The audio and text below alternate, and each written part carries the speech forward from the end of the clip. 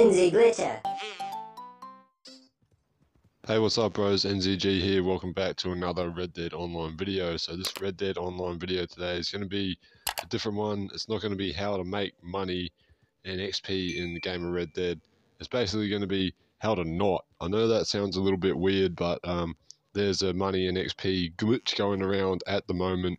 It's supposedly the workaround to the basically the all items dupe glitch, well not the all items dupe glitch, but the item duplication glitch that I found, where you just open the where you just interact with like one of the things that are around, like a cupboard or a drawer or a chest, and then after you interact with that thing, you take the item and then disconnect and reconnect the internet.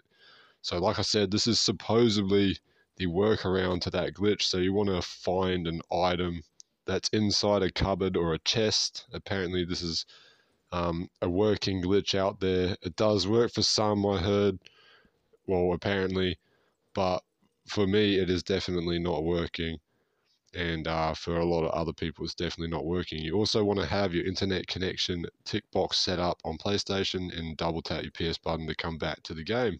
And then once you've done that, you're set up to quickly disconnect and reconnect your internet.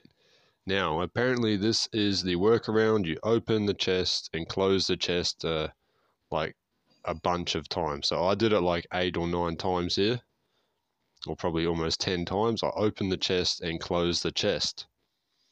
Okay, so this does not work, I repeat. Well, it doesn't work for me anyway, but once you open the chest and close the chest like a good amount of times, what you're supposed to do then is just take the item. So we're going to open the chest now. We've opened it and closed it. Then we're going to open it again, and we've opened it a fair amount of times now. Now we're just going to take the collectible. As soon as we get the alert on the right, we're going to double tap the PS button, disconnect and reconnect the internet. Or you can close your application instead with that part. Apparently so. Then once you load back into the Red Dead Online menu, from here you just obviously click into a new free roam, and then how the old glitch worked, that got patched, that is patched. You would load back in and that item would still be in that chest or in that cupboard or in the drawer, wherever the item was.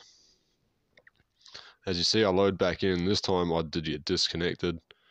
That shouldn't affect it. Really, if the glitch was going to work, I should have just loaded back into a new free roam, and the item should still have been there, but I got disconnected anyway after I loaded back in, by the way, and then I loaded back in again, and I went back to the chest, and there you go. It's not there. So I just want to warn you guys about this one, so I hope you bros did enjoy the video. Even though we didn't make any money and XP in this video, I just wanted to let you bros know that this glitch definitely doesn't work for everyone in Red Dead Online. I'm going to catch you bros in the next one.